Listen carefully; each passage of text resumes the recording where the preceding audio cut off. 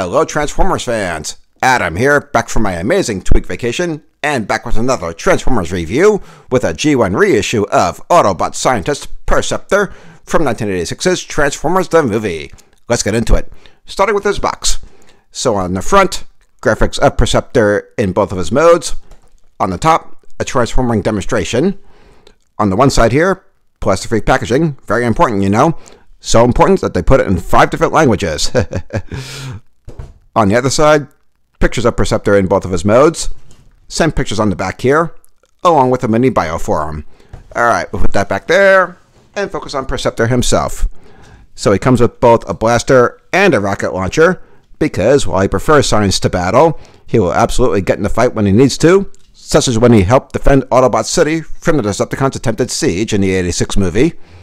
Now, unfortunately, the rocket launcher, it doesn't actually launch. That's a little disappointing. Wish I could have given it a little spring action, but what are you going to do? Alright, we'll put these aside and focus on his appearance. So, give you a 360 here. And once again, with these movie reissues, this is a much more accurate paint job for what it actually looked like on the show. And also, no stickers, all paint. I am definitely all for that. Don't misapply no stickers and eventually having them peel off. My biggest gripe, however, is his face. They gave him that face shield, just like the G1 toy had, instead of the mouth like he had on the show. I do wish they could have given him that little upgrade, but again, what are you going to do? He does, however, have some pretty decent articulation. His shoulder has a 360 action, and he can bend his elbow.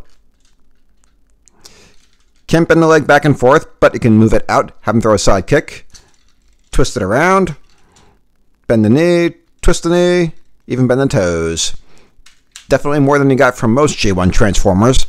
Looking at you, G1 Rodimus.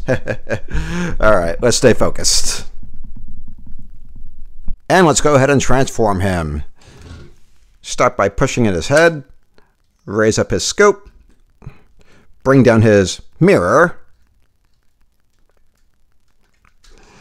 then bring down the tray, lower down the scope, raise up his arms, push in his fists, now raise his arms up all the way, and push them in. Bring down his toes, rotate his legs around, swing them out, bring in his knees, rotate them around, and there he is, as a microscope, ready to examine his fellow Autobots and see what needs repairing. Now, the original G1 Perceptor was actually a working microscope, but that's not the case here. You're not seeing anything through that. Again, a little disappointing. Wish they would have given him some actual lenses. But you can still mimic zooming in and out. And that's about the only articulation you're going to get, because, well, he's a microscope. What else can you do? But we're not quite done transforming yet, because Perceptor here has a secret third mode, making him a low-key triple changer. So, rotate his legs around just like that. And then swing them back just like this. Straighten out that scope. And there he is in his secret third mode as a tank of some sort. We never actually saw this on the show, and I really wish we would have, because this would have been awesome. I'm guessing this kind of goes back to when he was originally designed in Japan, before the Transformers even were the Transformers. But still, a low-key triple changer with a badass tank mode. Alright, let's go ahead and transform him back. So, start by straightening out these legs. Rotate them back around.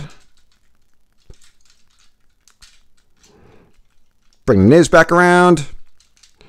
Bring his toes back out.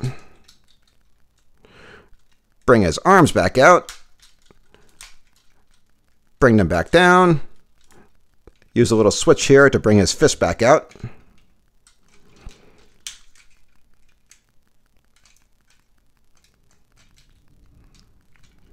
Bring the scope back.